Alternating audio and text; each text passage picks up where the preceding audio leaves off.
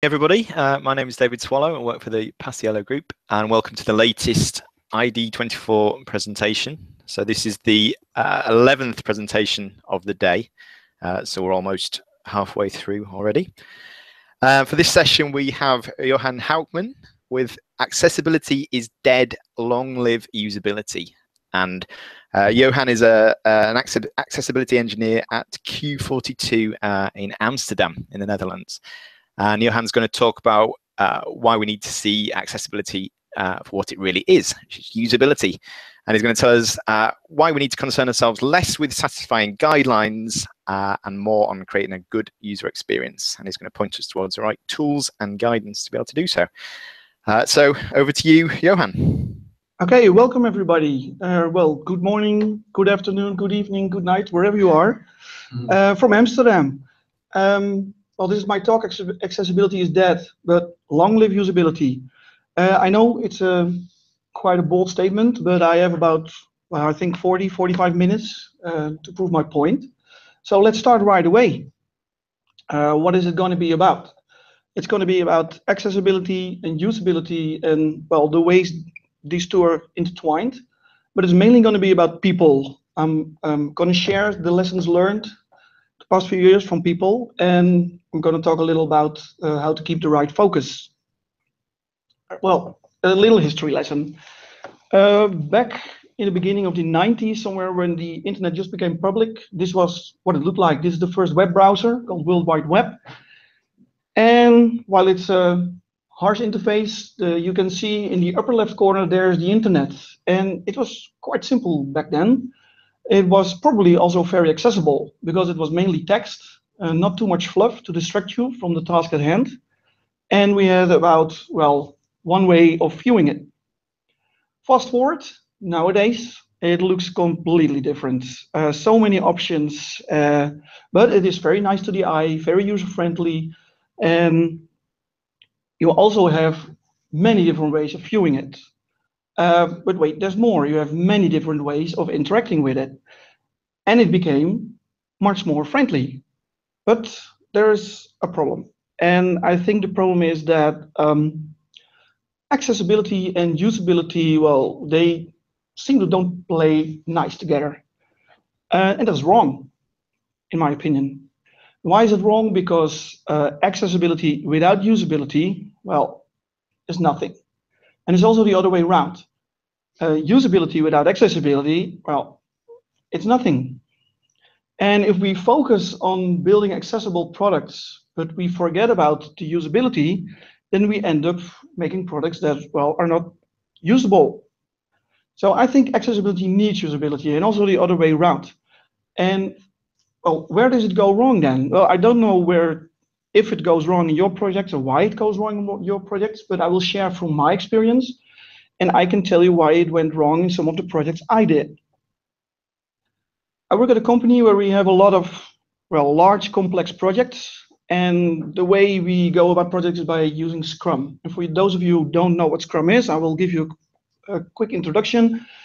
It's about working as a team with every expertise on the floor. So it's the developer, the designer, the product owner, the project lead, they're all together in one room. And they're all focusing on the same project. And because it's a complex project, you divide it in small tasks. So this is what a regular office wall in our office look like. It's full of these tasks, full of sticky notes and a huge backlog. And somewhere in the backlog, hidden in the backlog, there's this sticky note with the word accessibility on it. And, well, that's great because it's getting some attention. But because it's on the backlog and because not everybody is convinced that it is a thing we should pick up very quickly, it ends up at the end of the backlog. And we all know at the end of the backlog, the designers have left the building. But we also know what awaits us at the end of the backlog and the end of the project. It's so much work and so little time. So how convenient is it then that you have a checklist that helps you, well, create accessible websites or apps? Just tick the boxes and you're accessible. Well, are you? I found out the hard way that you're not. What I'm about to show you is not something I'm very proud of, but I want to share it with you just to, well, illustrate some things. So it's probably going to hurt your developers or your designers' heart, but I'm going to show it to you anyway. This is a site we did about 5 or 6 years ago, I guess, and it's for 9292 in English, and it offers you a way to find public transport. So if you want to go from A to B, then you open the site or the app they have, and you plan your trip. So the planner here on this page is very important. But something else that's really important is, well, the actual advice you get. And for some reason, don't ask me why, we thought it was a really good idea to build this whole thing in tables. So, well, because it's a service that a lot of people use, accessibility was high on the priority list. So we did a lot of audits. And with every audit, it got better. And finally, we created accessible tables. Scope, IDs, headers, captions, the whole shebang was all there. The table was fully accessible, according to the people who did the audit. And then we did some tests with some users. Enter Arend. Arend is, as you may see, blind, and Arend uses a screen reader. So with much confidence, I gave my travel advice to Arend. I said, Arend, you're going to like this.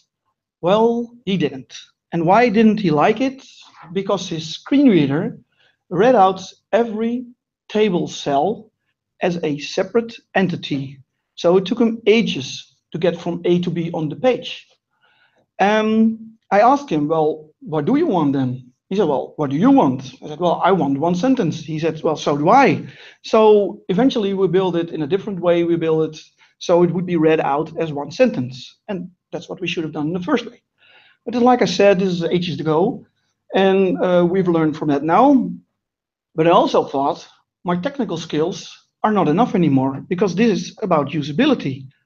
And this is not only about me, it's about the whole team that have to create a usable experience. And I thought, what am I going to do to know to save us from doing it wrong again? And well, I thought, well, let's go talk to people. Let's go talk to the actual users and ask them how they experience the internet or the apps, and what we can do to, create better experiences. So that's what I did. And I'm going to give all these people a proper introduction, but from left to right, it's Arend, Tim, Niels, Caron, and Eva. And, well, I'm going to tell you the lessons I learned from them. And there are more than the things you can just read in blog posts or by following the guidelines. So let's start with Arend. When I met Arend, he was a student and he wanted to become a mental caretaker, and he was not afraid of few source. So it saved his ass more than once on the web. When he wasn't able to find something on a page, he used few source. And as I said before, Arend is using a screen reader and also a braille reader to experience the web. So, of course, what I learned from Arend is write good semantic markup. What I also learned from Arend is test everything with a keyboard. But there was one thing more, and that's not only to read and write my code, but also to listen to my code. So every now and then, I open up a screen reader, depending on what platform I'm on, and I listen to my code. Well, let's get back to the 9292 site. I want to illustrate something. What do you think is the most important part on this page? Well, it's the planner. So, and we can all see that. We see it in the middle. But if you open the code, it might look something like this. It's a very simplified version, where you see all these links, and then you go down, you see more links, you see a form, and then down there, there's the part that 99.9% of your visitors is looking for. If you have a screen reader and you don't do anything about it, then the screen reader will go from top to bottom. So you have to go to all these links and finally end up with the most important part on the page. So you want to consider to move it up. Or if you're, for whatever reason, not able to move it up, maybe because because the styling or so forbids you to, then you create an elephant path. What's an elephant path? It's a Dutch saying. I'm not sure if it's also something in English, but an elephant path is actually this. It's the real life shortcuts we make. And this is what it looks like in code. Okay, but like I said before, I listen to apps, and every now and then I listen to apps I didn't make just to learn from them. And I might advise you to listen to the photo app on iOS, for example. And now I will try to let you hear something. There it goes. Screenshot, portrait, April 13th, 2019. One face, crisp, well lit, image. Photo 2 of 35. Photo, portrait, April 13th, 2021. One face, crisp, well lit, image. So it's giving me all this extra information about the photo that I I cannot see. But it's telling me that it's a portrait. It's telling me something about the lighting. It's giving me all this extra information. That's beautiful. But it gets even better if you go to the navigator. Then it sounds like this. Photo chooser. Photo 2 of 35. Adjustable. Swipe up or down with one finger to adjust a value. So that's great, isn't it? You see the photo chooser at the bottom, and it's giving me information about how I can interact with this. And that's what we call a hint. And if you ever build an app, if you ever open up Xcode, it's full of these kind of beauties. The hint is something you might use if you're building a UI that's totally custom, not working out of the box. Then you can use a hint. So that's great. And you have to listen to it to know that this is something you need. And this is what I call hidden UX. It is not visual, it is not obvious, but it is there, and you should take care of it. And it's also in the domain of the usability design. Next up, Tim. Tim is a project lead and also a developer, and he is the founder of Hack the Planet.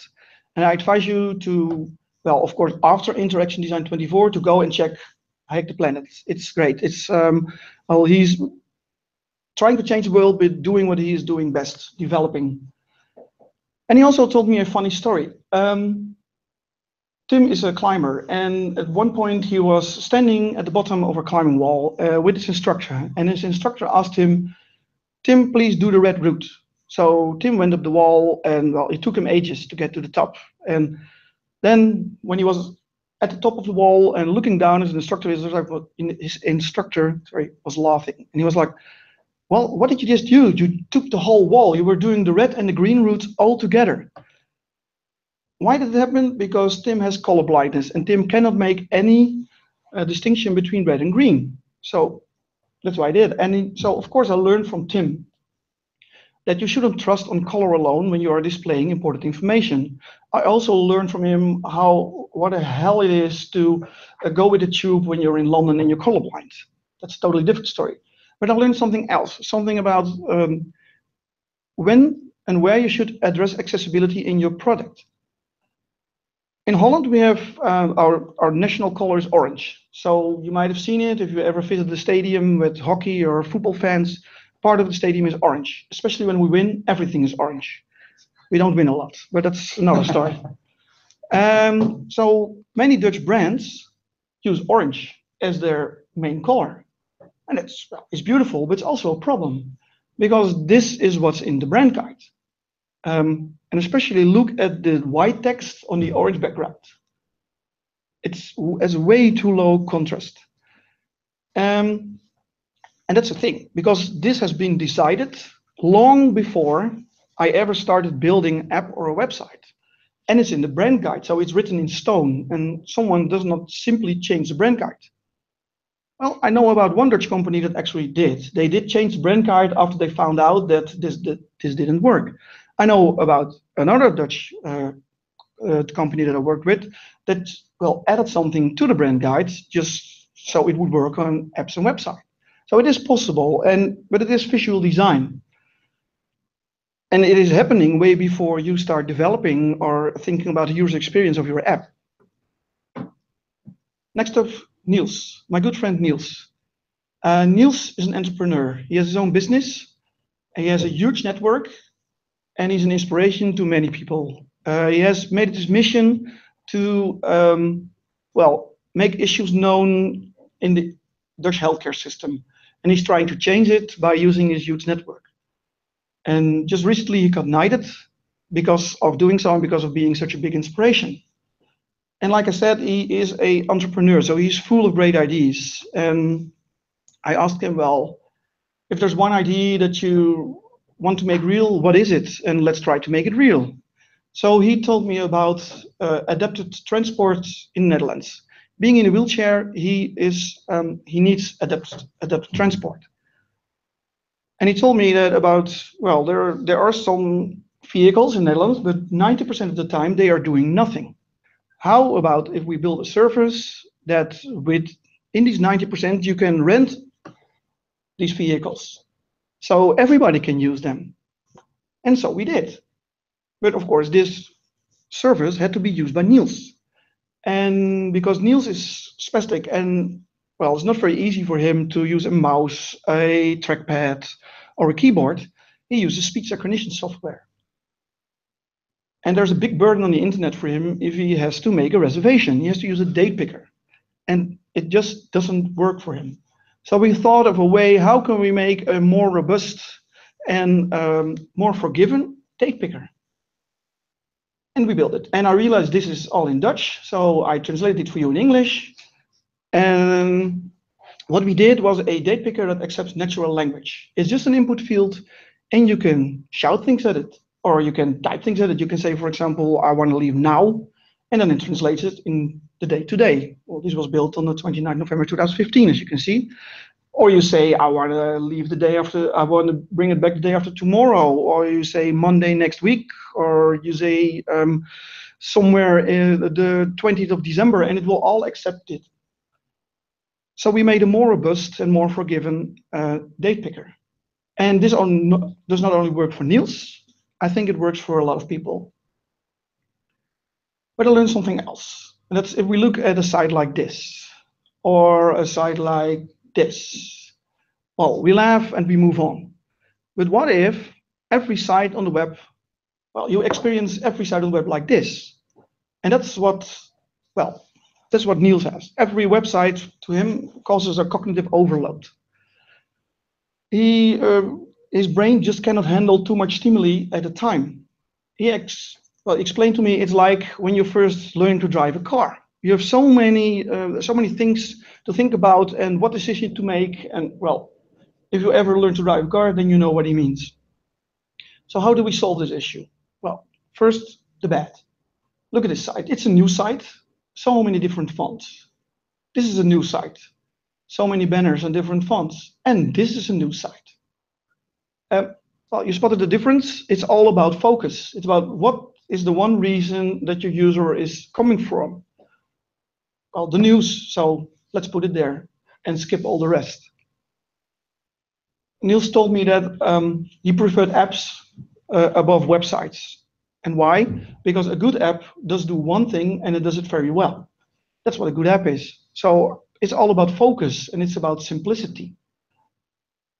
And these are well-known adagiums in, for example, design, less is more, or in development, keep it simple, stupid. And again, it's all about usability. And then I want to introduce Caron. Caron is a trainer. And he trains people with a mental disability to become stronger, to present themselves in work or whatsoever. And he does so out of experience. He has a mental disability himself. And he's a great storyteller also. And he told me some stories, and he told me also this. What is obvious to you isn't always obvious to everybody, especially not Caron. And he told me about this one story. He told me this one story that he wanted to find the garbage collection times in the municipality he lived in the city he lived. So he went to the municipality website and he tried to find a schedule with the garbage collection times. And we made a movie out of that. And while I was filming him, I saw all these buttons and links and hints passing by that would point him in the right direction, and he just didn't see it. So I had to restrain myself from saying, click here, click there, because, well, we wanted to make a point. And of course, the site was full of jargon. It was a government site. And the fact that he was looking for for something else, or he was looking for a different term than was on the site. So what Caron needs is clarity. How do we achieve clarity for someone like Caron? By writing accessible texts.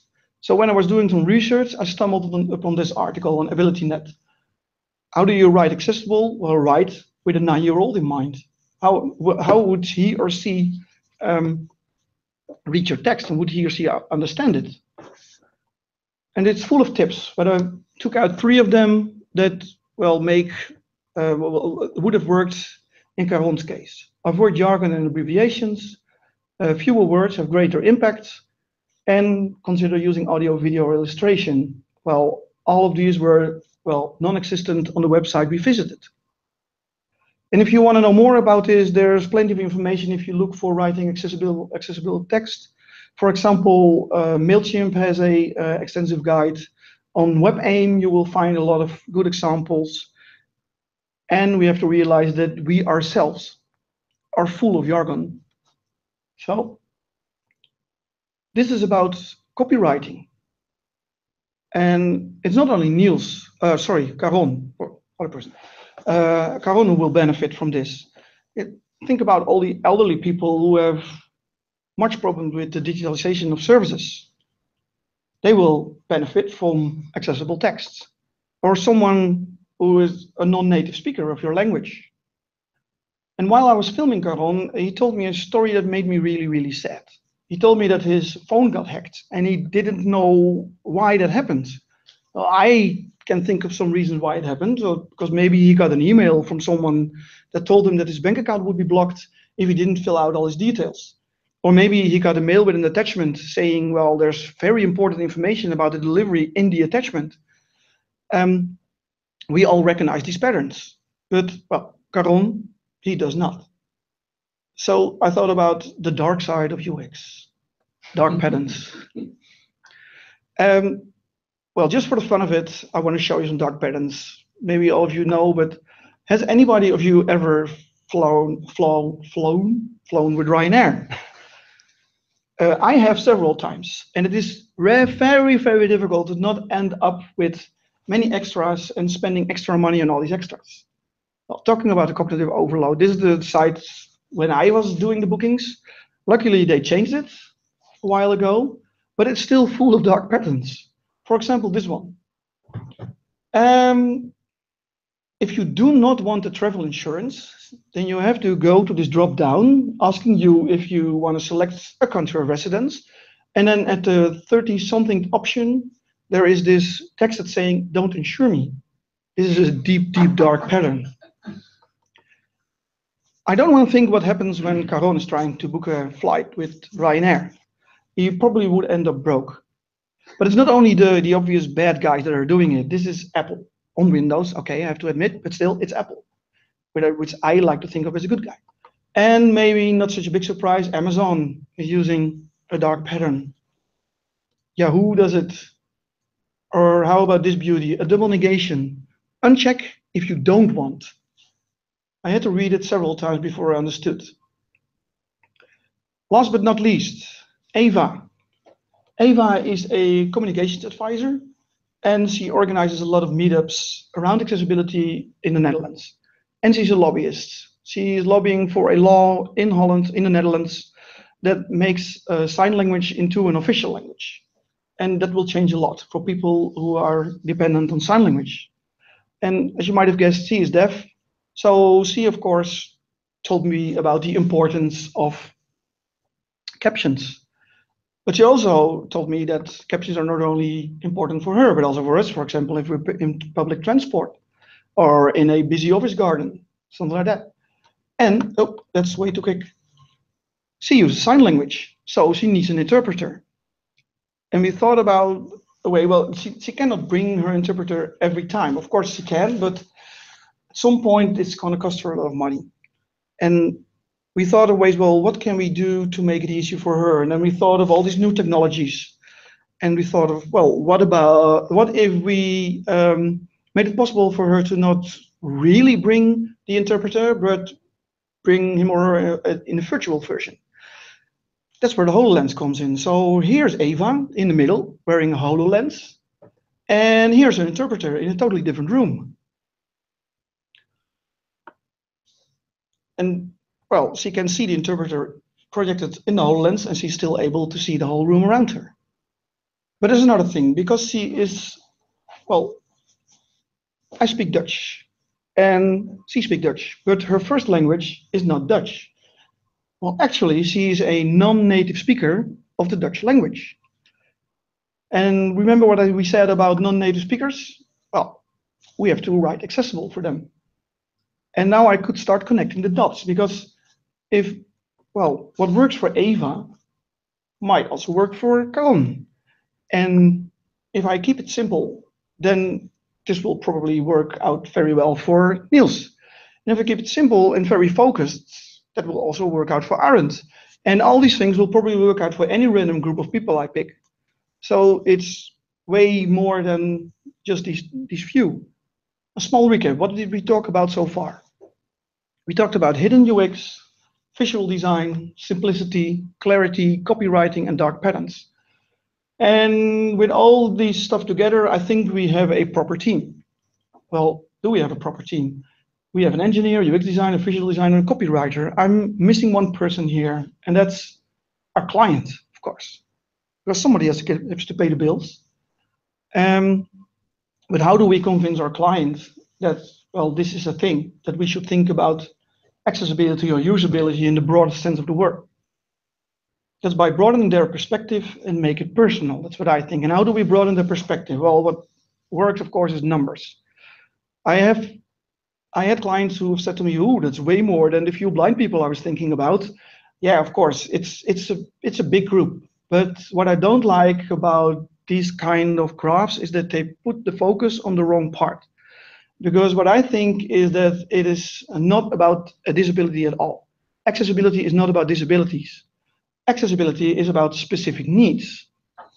It is about being able to use my app on my website in any situation, regardless of what you can or cannot do. You should be able to use my app.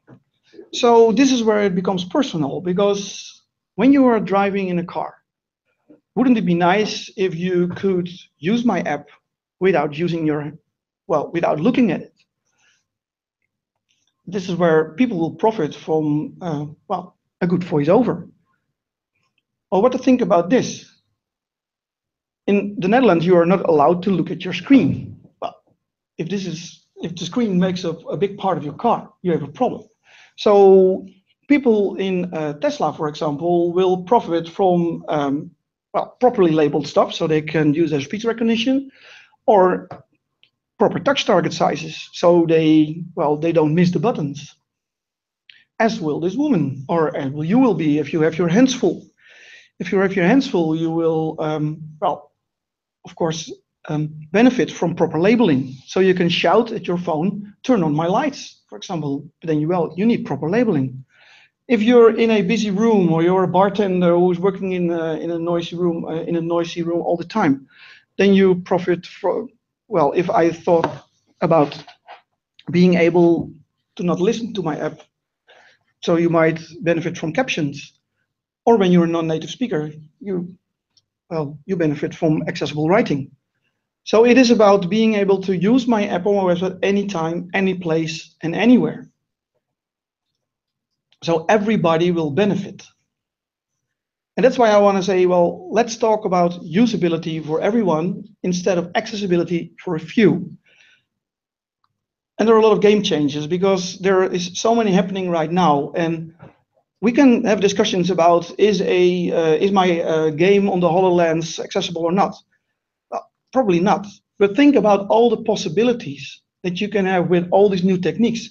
I heard Leonie Watson in a recent talk telling about how useful the Echo is for her right now, because, for example, her timer can read out the times for her instead of her every time touching a screen. I read Molly Watt's blog about what the Apple Watch is doing for her. And I just explained that we were thinking of ways how we can put the HoloLens to use for people who are deaf. So let's talk about possibilities instead of disabilities. And let's talk about a good user experience for everyone. Now look what I found on the interactiondesign.org site. What makes a proper or a good user experience? It's, well, something has to be useful, usable, findable, credible, desirable, and, well, there it is, accessible. So worrying about a good user experience is worrying about accessibility. But I think I talked about broadening your horizon, so we need new personas. And luckily for us, there are some people who already thought about it. For example, this book by Sarah Horton and Whitney Casenberry, I hope I pronounced it right. It's full of great personas that you can read about and learn from. Or the slightly older but still very relevant site, designingwithpeople.org, full of personas that you can use. And it was a big inspiration for my own small projects, Empathio, where we'll meet some familiar people. It's always under construction, so it is now. I'm just updating the movies, but I hope you can find something in there.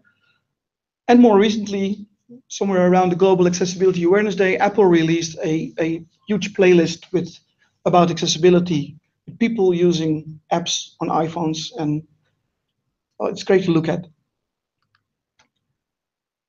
I've been spending some time trying to convince people that, well, they should focus on accessibility. And instead of telling people, you're doing it wrong, I recently found out that it's better to share all my experience and share all my mistakes, so everybody understands what it is about.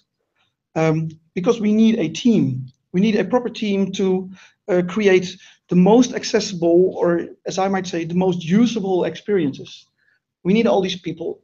And with all these new techniques coming up, well, there's a big question mark at the bottom, because I don't know what we're going to need in the future. But we need everybody to create a usable experience for everybody. Well, that's it. Thank you very much. And if there are any questions, I'd like to hear from you now. That was it. Okay, great. Thanks, Johan. Very interesting talk. I think the relationship between the usable definition of accessibility and that technical definition of accessibility is unclear. And I know there's been little research investigating the relationship between websites that are, technically compliant and the actual reported usability of those websites. So it's great that you're exploring this and advocating this very user-centered approach, and giving some practical advice on how to achieve it, and some very real, very colourful examples to support it. So just checking on Twitter, we don't appear to have had any questions just yet. Although there's been plenty of praise, plenty of positive comments and retweets. Of course, if people want to continue the discussion, they can get in touch over Twitter using the hashtag ID24. So unless there's any other questions, check again. No. So I'll just say thanks once again to Johan for a very thought-provoking talk. Yeah. Well, thank you for having me.